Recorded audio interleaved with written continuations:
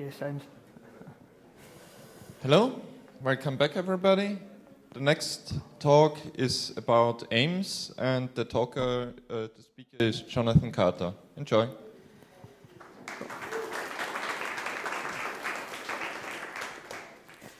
Cool, so my name is Jonathan. I work on a few Debian and Ubuntu derivatives and systems based on those. And today I'm going to tell you about AIMS Desktop. It's one of the paid-for derivatives that I'm working on. So before I can tell you about AIMS Desktop, I'll tell you a bit about AIMS itself. It stands for African Institute of Mathematical Sciences. It's a center of excellence in Africa for the study of mathematical scientists, and it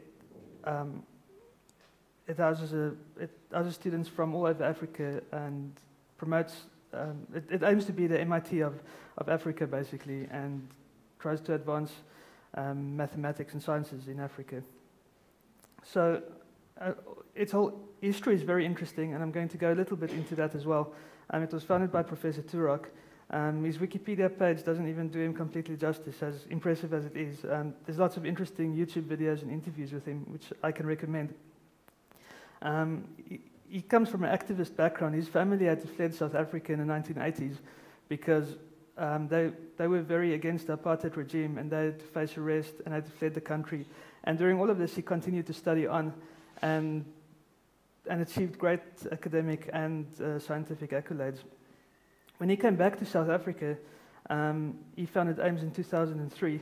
And the story of that is also a bit interesting because close to where his parents lived, there was this old hotel that can house which has 80 rooms, and it was falling apart and going down the wayside. And his father said, well, you know, you always wanted to start an institute for mathematical sciences in Africa. Why can't we buy this building? And when they found out what it cost, it was prohibitively expensive, and it was a big problem in getting it. And Neil's father just started sending faxes to everyone he knows, asking them, you know, can you support us? Can you help us? We want to start this institution. What can you do to help us? So the response was overwhelming, and they raised enough money to buy the building outright and some of the buildings next to it eventually. And they founded this institution that could improve mathematical sciences. Yeah.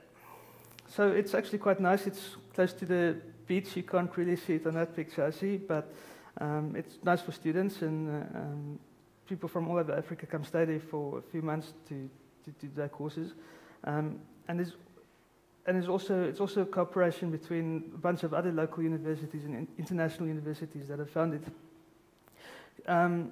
Since it was originally founded, it expanded to more countries. So there's now a center in Tanzania, Camaroon, Ghana, and Senegal. There's also one being founded in Rwanda next. It's the next country it's expanding, which should be quite interesting. And the whole project of all the AIMS centers combined is called the Next Einstein Initiative. And yeah, like I said, by 2023 there should be 20 centers in total. That's the goal that they're aiming for. That sense of activism is also still strong in the spirit of AIMS. So more than a third of the students are women, which doesn't seem ideal, but it's a lot higher than the single-digit numbers that you'd find in other universities in mathematical sciences. They also study areas that are relevant in Africa and important, like AIDS and Ebola. And one student in Cape Town this year even did a study on shark detection, which was really interesting. But that's a very brief introduction to AIMS. I guess we can move on to the software, which is a bit more interesting, maybe. So in 2003, they decided to go with Linux from day one. Jan, the IT manager there, made a big case for saying that, you know, free software is good and it's the way to go. Initially, people weren't convinced, but they started using Python and SageMath, RStudio, GNU Octave, and a bunch of other related software, and it worked really well. In 2004, they did move to Ubuntu, which is what a big part of my talk will be about. And also, I mentioned one point, the advocacy work remains ongoing. So what that's about is we often have visiting lecturers coming in from Europe and North America, and often they want to use proprietary software like MATLAB and a bunch of others. And then the local lecturers there will typically say, you know what, you don't need this proprietary software to teach. We can easily adapt this to Sage Math or some of the other software that is used. And after they've used it and see that it actually works, they tend to go back and teach this back home as well. So that's a really positive effect of this as well. So I'm just going to talk a little bit about some of the packaging work that's important. AIMS contributes some of the Sage Math build networks for Debian and Ubuntu. And the feedback from the Sage developers was that it helped a lot with the release because the smoke test went a lot better before. It was the first time where they didn't have to retest a whole bunch of extra things on release day and do rebuilds. Sage and Debian. The Sage Math, this Debian science team is doing a great job of getting it into Debian. 75 out of 94 of the standard packages are up to date and unstable. And there's actually, if you look closely, there's actually just about 5 or 6 packages that's still left. And we're not involved at AIMS in this specific effort, but we want to get more involved and get more of the people in the organization, Debian maintainers, and get them involved in this effort. And the previous slide, I actually missed something. So currently, that work is, AIMS maintains the PPA for Ubuntu, and the PPAs are really nice features of Launchpad and for Ubuntu. I don't think they could have, it makes things a lot easier. So why did they switch to Ubuntu in 2004? Well, I think firstly, a lot of you might remember back then, Woody was quite old at the time, and Sarge took a long time to release, so it was a bit of a bumpy time for Debian, and Ubuntu had lots of promise. So if you remember back then, I'm going to go into some detail about what attracted AIMS and a lot of people to Ubuntu at the time. So if you remember, Ubuntu, the Windows disks had labels on it that says, do not make illegal copies of a disk. When Ubuntu said, legally free to copy, modify, and redistribute. And at the time, another problem with Fedora and Red Hat was they stopped Red Hat Linux in exchange for Red Hat Enterprise Linux. And the licenses changed so that the binaries weren't redistributable, and you had to get a license just to access it. And Mark Shuttleworth talked about this and criticized them for that quite strongly as well. And Ubuntu back then had this thing called the Ubuntu Promise. I talked also about humanity to others, and I am what I am because of what we all are. And Canonical also said that Canonical will not charge license fees for Ubuntu now at any stage in the future. And this was reiterated in things like the Ubuntu book, like our software should not come with a license fee, that we should be able to share our software, modify it, and share modifications as well. On top of all the humanity and spirit of sharing, the Ubuntu desktop also became very polished over time, and it was a good reason to stick with Ubuntu. There's also features like the Ubuntu installer is very easy. Ashish talked about people that are killed, or people that we kill by wasting time choosing a mirror. Partitioning is something that users struggle a lot, and we found that the Ubuntu installer is absolutely great for many new users, and I think many of the users that end up installing AIMS desktop outside of the AIMS organization wouldn't have done it if it wasn't this easy, because you can just drag, this is how much I want for my other operating system, this is how much for AIMS desktop, and it's dead simple like that. So we also made some changes to the AIMS desktop ISO so that we don't pretend to be Ubuntu too much, or that we make it clear to users that it's not a completely pure Ubuntu system that they install. So we changed the artwork to reflect it being called AIMS desktop consistently everywhere in the installer and in the live ISO and even etc issue. We also don't install AppPort because we don't want bugs that's in AIMS desktop to be automatically sent to Ubuntu and pollute their crash database. So recently there's been lots of discussion about Canonical's IP policies and the problems around that. And I didn't initially pay too much attention to it because I thought it was typical trademark licenses and licensing that just protects a brand and that you can't make another Ubuntu product in the same field. But recently I looked into it a bit more, and I'm going to read a bit through some excerpts of the IP rights policy. So first step is you can download, install, receive updates for Ubuntu for free. Fine. Ubuntu is freely available to all users for personal, or in the case of organizations, internal use. It is provided for the use without warranty, or implied warranties are disclaimed to the fullest extent permitted law. So I thought it was strange that they mentioned for personal in the case of organizations' internal use, but I'll read on anyway. You can modify Ubuntu for personal or internal use. You can make changes to Ubuntu for your own personal use or for your organization's own internal use. So when I was reading this, I thought, well, sure, that's the normal rights you get with any free software. And then the next point says you can redistribute Ubuntu, but only where there has been no modification to it. So I thought, that's a bit odd. That doesn't quite fit in with what Ubuntu's been about in the past. You can redistribute Ubuntu in its unmodified form, complete with the installer images and packages provided by Canonical. And that includes virtual machines. And any redistribution of modified versions of Ubuntu must be approved, certified, or provided by Canonical if you're going to associate it with trademarks. Otherwise, remove and replace all trademarks, and you'll need to recompile the source code to create your own binaries.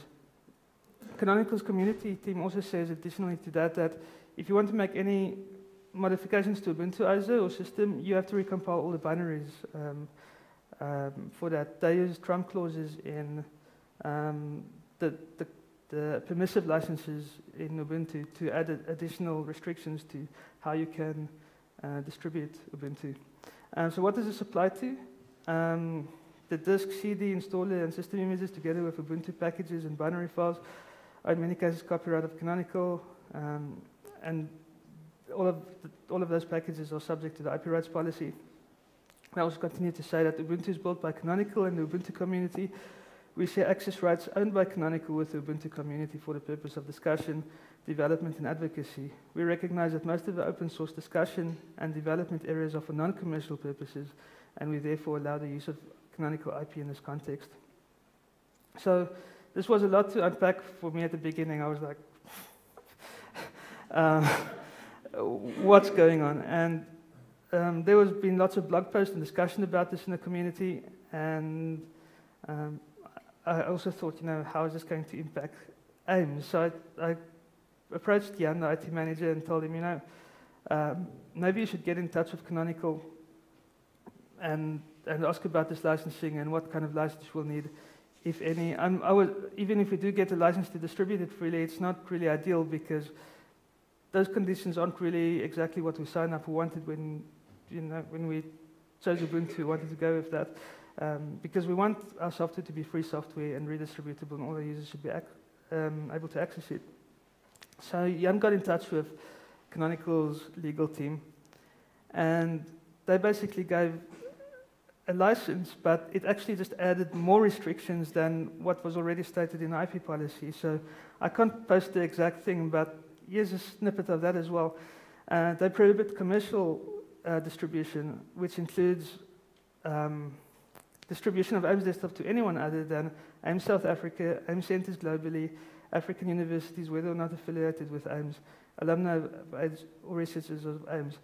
So basically, if I take an Ubuntu CD, put some free software packages on it, and hand it to you today here at DebConf, it would be illegal, and I'd be breaking Ubuntu's redistribution rules, which I think is quite messed up and not quite what the Ubuntu promise initially set out to be.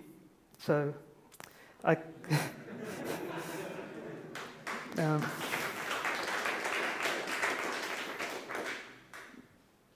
So yes, but having said that, Canonical people are really nice. I don't want to demonize them at all, because even here at DebConf, two people from Canonical actually said, you know what, if you create the alias project for the Ubuntu installer, they'll help port it to Debian, and they're prepared to help on that.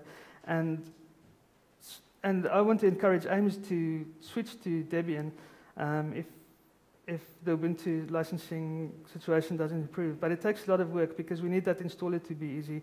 That little partitioning thing makes a difference between thousands of people installing it on a personal machine or not. It sounds silly, but it's that simple.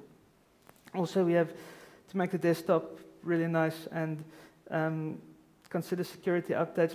Maybe we'll get all the packages into Debian eventually and just make it a pure blend. That would be the first prize. And it would be really easy to maintain in the future. But we'll need a lot of help on that because I'm not working full-time on that project with them. And they're a small team that are quite stretched already, especially with all the expansion going on. It's difficult to hire enough IT people to keep up with all the demand.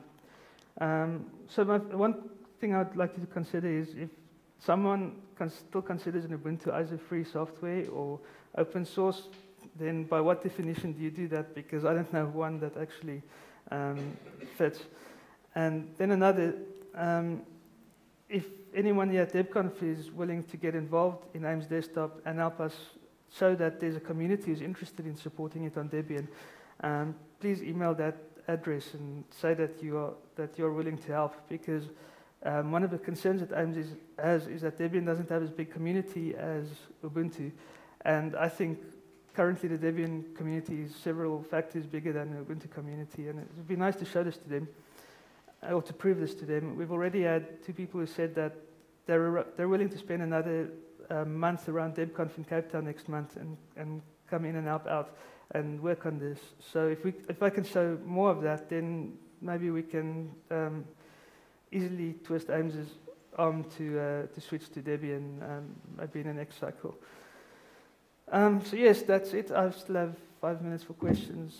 So if there's any questions or comments, feel free to do that now.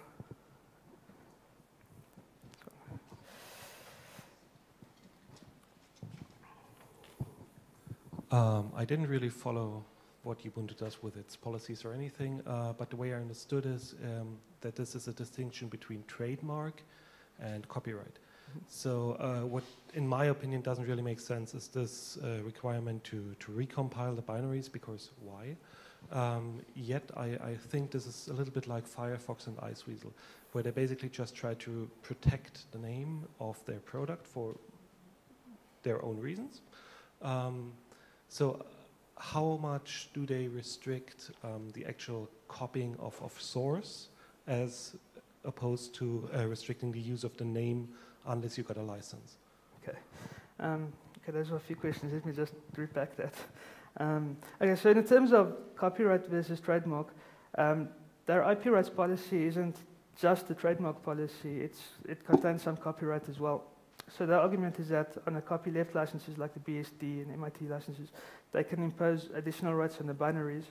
So the source packages are still completely free, and you can rebuild the whole canonical archives and use those packages, and that would be fine.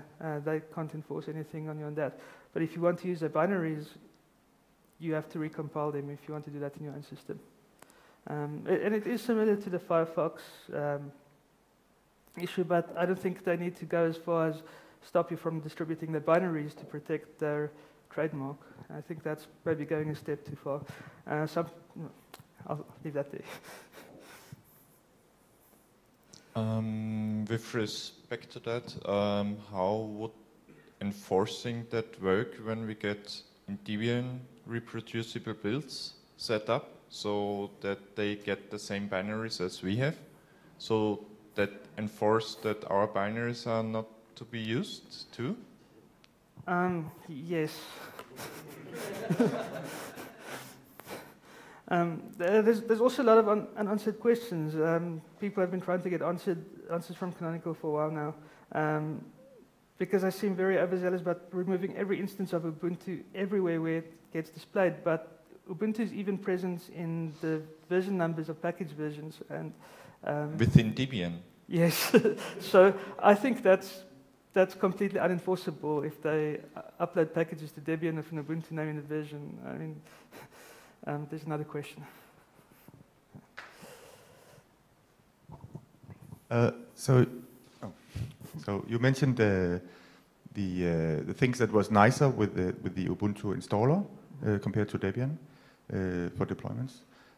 Have you tried to get in touch with the Debian installer team of how easy or how difficult would it be to adapt some of these things? I mean, if the source code is there, maybe we could adopt the functionality instead of thinking of you staying with the Ubuntu. Yeah. I think in that case it's more of a UI issue.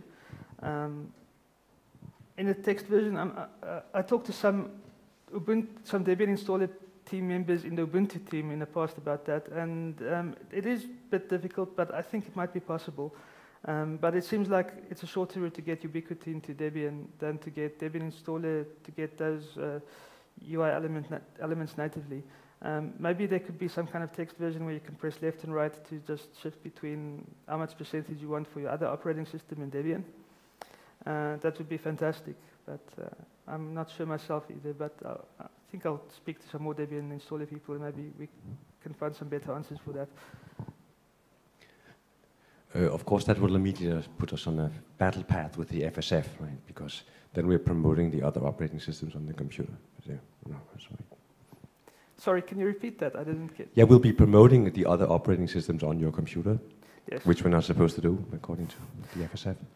Well, we have to be pragmatic about it. People still want to use some old software on the other systems, but if we can get Debian on more systems, that's what we want, and that's what we'll continue to push. Maybe eventually they'll decide that the old system isn't important to them anymore and just get some disk space back. Maybe if we only offer the option to shrink the other system but not expand the other partition, then we're still pushing it. Yep, indeed.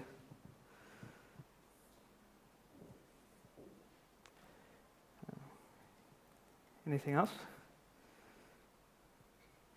Cool. Thanks a lot.